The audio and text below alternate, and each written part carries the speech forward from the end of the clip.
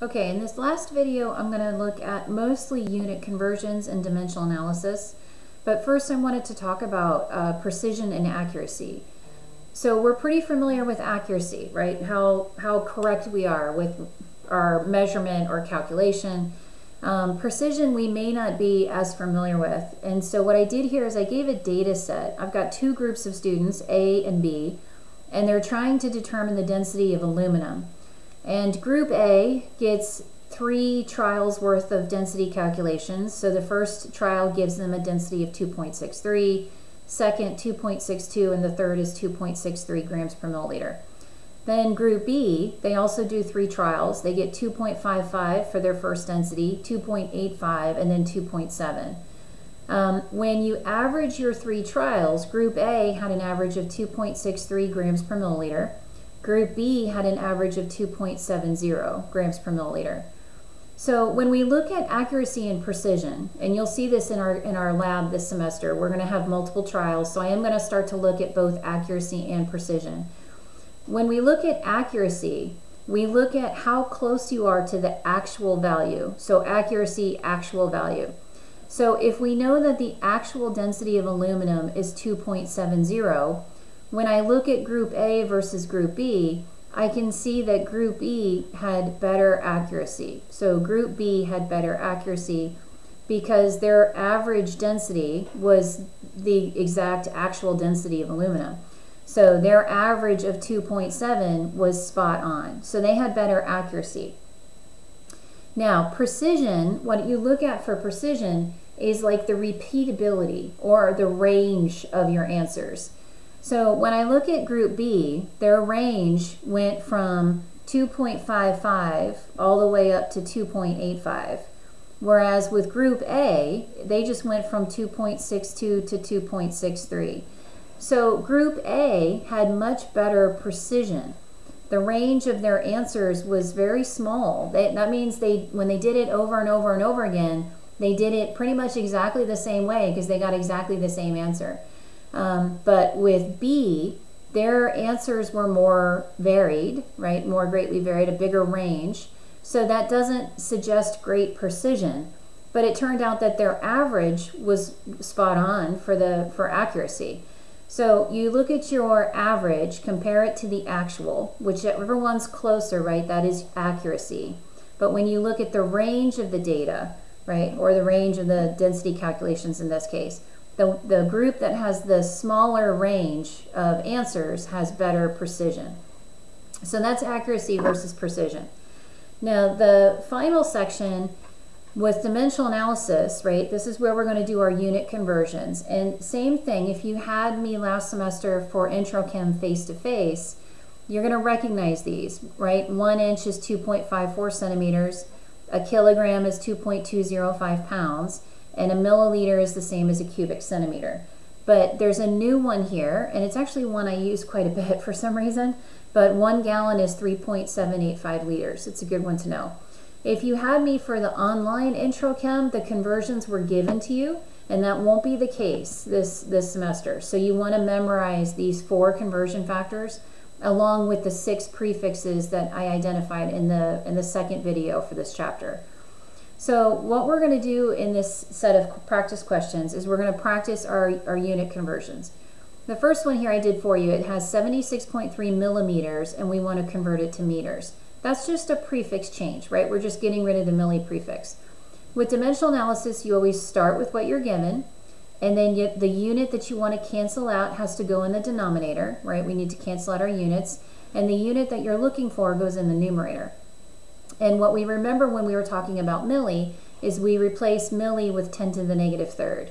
So as I was mentioning on the previous video, if it's more comfortable for you to say, okay, 76.3 millimeters, and then 1,000 goes with the milli, so 1,000 millimeters in a meter, it's the same thing. You're going to get the same answer. So either way is acceptable. Again, I'm just kind of going in this new textbook pathway, right? So just replacing milli with 10 to the negative third. So I'd have 76.3 times 10 to the negative third, and my answer then would be 0.0763 meters. All right. The next question, we're going to go from kilometers to feet. And sometimes it's going to be multiple steps, and it helps maybe to put a little flow chart in. So first thing I think of is kilometer, I'm going to go to meters because that's just a prefix. From meters, I could go to centimeters, same thing, just a prefix. From centimeters, I can go to inches, and then I gave you the conversion there from inches to feet. So if this were a quiz or a test question, I would give you this conversion. I know a lot of you would be like, all right, I remember that, inches to feet. But on test day, you get stressed out. You're like, I don't know. I don't trust my memory. So if it's not one of those 4 conversions, right, if you need an additional one, I will give it to you. All right, so I would give you 12 inches in a foot. So we're going to map this out. We got 0.556 kilometers. All right. First conversion, getting rid of kilo, going to the base unit of milli. We're going to replace the kilo with 10 to the third. So 1 kilometer is 10 to the third meters. Then in the next conversion, going from meters to centimeters, we're going to replace the centi with 10 to the negative 2. Then in the next one, we've got 2.54 centimeters is equal to an inch. And then in the last one, we've got 12 inches is equal to a foot. All right. So on the calculator, I would take 0.556.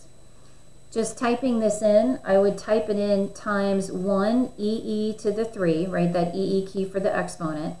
And then I would divide by 1 EE to the negative 2. And then I would divide by 2.54 and divide that by 12, right? And the answer I get here, 1824.14698, etc., right? Which is way more precise than we need it to be. We go back, our original measurement has 3 significant figures. The conversions do not limit the sig figs, the measurement does, so we go with 3 sig figs for the answer. So the 1, 8, and the 2, right, would be our significant figures. What we're cutting off is 4 or less.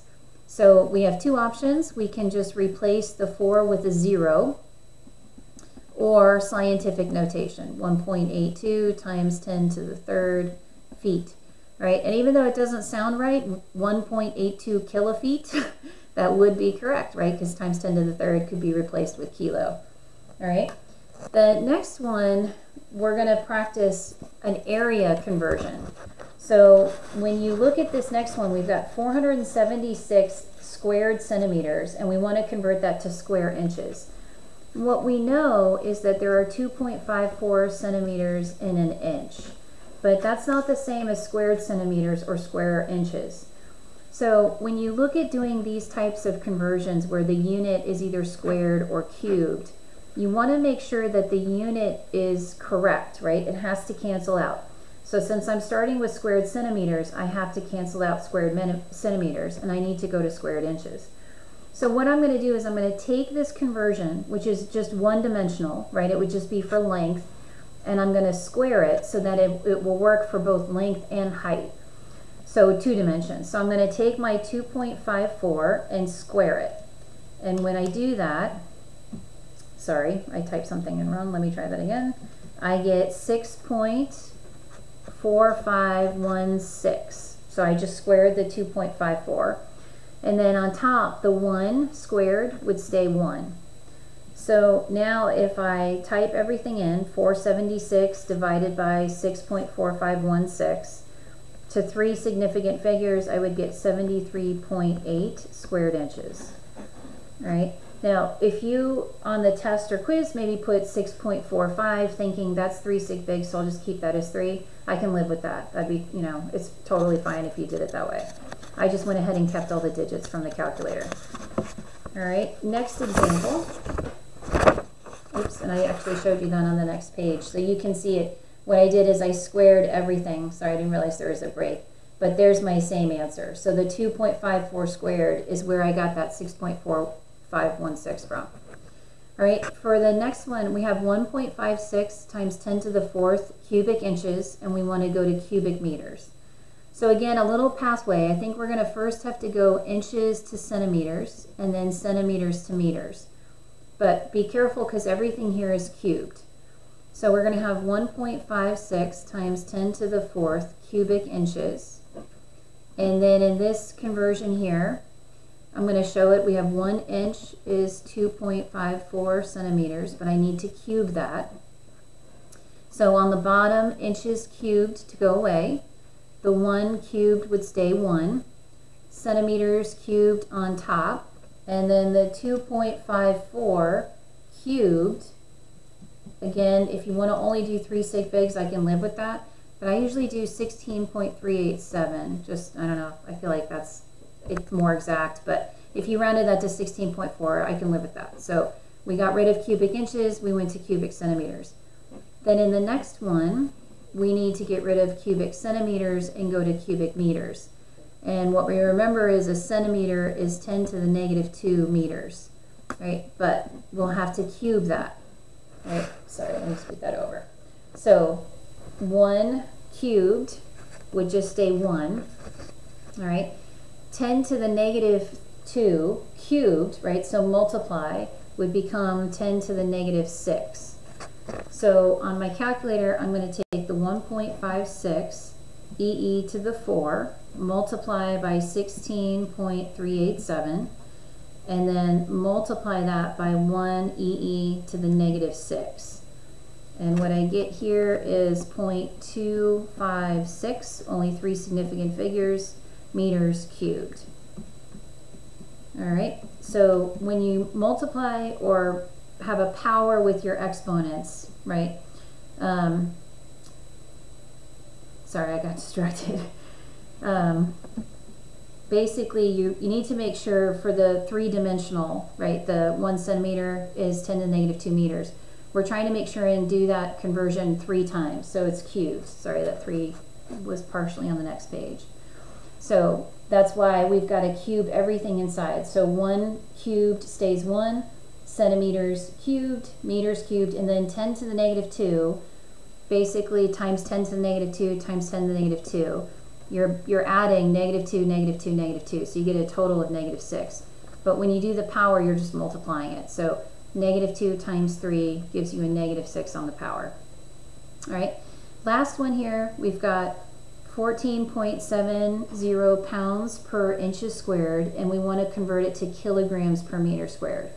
So we're going to have to convert 2 different units here, so we're going to have to keep track of 2 different things. So I have 14.70 pounds per inches squared, and I'm going to write it that way to make it a little bit easier for me to keep track of the units. The first conversion, 2.205 pounds, is equal to a kilogram. So that's one of the conversion factors that I want you to memorize. And for that one, I always remembered pounds is the bigger number. That made it easy for me to stick. So pounds is bigger than kilogram in terms of the number. Pounds is the bigger number. Now, in the next conversion step, I want to be careful. I've canceled out pounds. So now if I sort of cover that with my finger, and now I look at my inches, inches squared is going to go on the top because I need it to cancel out. And we're going to go to centimeters first. And like we saw earlier, an inch is 2.54 centimeters, but we're going to have to square that because that's what the unit tells us to do. So 1 squared, and then on the bottom, that 2.54, remember that was 6.4516. So now we've converted inches squared to centimeters squared. And then the last one here, we're going to get rid of centimeters squared and go to meters squared. And 1 centimeter is 10 to the negative 2 meters, but squaring that means it would be 10 to the negative 4. So now we've canceled out centimeters squared and we go to meters squared. So on my calculator, 14.70 divided by 2.205 divided by 6.4516, and then divided by 1 EE to the negative 4, and I get an answer here of 10,333.354. I'm going to type it in one more time because I always do that. 2.205 divided by 6.4516, and then divided by 1 EE negative 4. All right. Then what I look at for my significant figures, I want 4, right? That 0 is a significant, 14.070. That 0 is a sig fig. It's at the end of the value. There's a decimal present. So we want 4 significant figures for the answer. So I'm going to go ahead and put it into scientific notation. moving the decimal 1, 2, 3, 4 spots. So 1.033 times 10 to the positive 4 since we moved it to the left. And the units we have are kilogram per meter squared. All right, so that would be our answer for that unit conversion. All right, then the last one here is how do we use density as a conversion step? So earlier we talked about finding density, but if density is known, how can I relate that or use that to relate mass and volume? So question is, what is the volume in gallons of 10 kilograms of methanol, density 0.791 grams per milliliter? So if we think about this, we're starting with our mass. So always start with the mass or volume. Density is going to work as a conversion factor. And the way you can think about it is when it says grams per milliliter, that's the same as 0.791 grams. That per, right, this slash right here, that's an equivalence line. So that's the same as an equal sign, and it equals a milliliter, 1 milliliter. So that's going to be a conversion step. So we're going to start with our 10.0 kilograms. Our unit of mass that we have here is kilograms, but in the density, our unit of mass is grams. So we're going to convert to grams first. So 1 kilogram is 10 to the third, or 1,000 grams. Next conversion, 0.791 grams is equal to a milliliter. Now we need to go to gallons. And we remember 1 milliliter is 10 to the negative 3 liters, because milli is 10 to the negative 3. And the new conversion for this semester, 3.785 liters, is equal to a gallon. And so these three conversions, right, these are to memorize. So liters to gallons, memorize. It's on your list. And then the milli prefix you want to memorize, and the kilo prefix, right, you would memorize. The density would be given. That would be given to you in the question. So I'm going to take my 10.0, multiply it by 1 times 10 to the 3, and then divide it by 0.79, and then multiply it by 1 times 10 to the negative 3, and then divide that by 3.785. And so what I get here to 3 sig figs is 3.34 gallons. So that would be our volume of methanol that would have a mass of 10 kilograms. All right, the last section here is temperature conversions. I've got the formulas that we need to remember to convert between Fahrenheit, Celsius, and Kelvin. Just know there's no direct formula for Fahrenheit to Kelvin. You've got to go to Celsius first. And the rule with all of your temperature conversions is you want to keep the same decimal place as the original measurement, not the sig figs, but the decimal place. So the first example here that I did for you, you've got 85 Celsius and you want to convert it to Fahrenheit. So first multiply by 1.8, add it to 32, round it to 185. We've gained a sig fig, but that's okay because we're keeping the precision to the ones place. That's what the rule says. For the next one, we're going to go 335 Celsius to Kelvin. So we take that 335. The formula is to add 273.15. When I add the 273.15, I'm going to keep the ones place of the original measurement. So this would just round to 608 Kelvin. So we keep it to the ones place. For the next one, we've got negative 20.8 Fahrenheit, and we want to round that to Kelvin. We have to go to Celsius first. So we're going to use that middle formula. We've got negative 20.8 Fahrenheit. We're going to first subtract 32. Then we're going to divide by 1.8. With this formula, it's important that you get the answer from that first subtraction step. So if I take negative 20.8 and subtract 32, I want to make sure and hit enter. Get that answer, negative 52.8 divided by 1.8. And the reason why you need to do it that way is on the calculator, it does the order of operations, right? So if you type it in negative 20.8 minus 32 divided by 1.8, it's going to do the division step first, and you don't want that. You want it to do the parentheses first. So always subtract, hit enter, get your answer. divide by 1.8, and now you have your temperature in Celsius. So negative 20.8 is the same as, in Fahrenheit, is the same as negative 29.3 in Celsius. Then to that, I'm going to add the 273.15 to get to Kelvin. So if I take my 29.3 negative, add it to 273.15, I get here 243.9 Kelvin. All right, now on this particular example, if I kept all of my digits in after I got my Celsius, it would have been negative 29.33333. If I then added it to 273.15, it turned out that I would get 243.8, right, instead of 0.9. It's okay either way, right? So either way, I can see your work, I can see your process. So if that last digit's off by 1, it's okay. It's just for rounding, and that's all right. So that completes my first set of notes for chapter 1. So this video focusing on conversions. So hopefully that helps.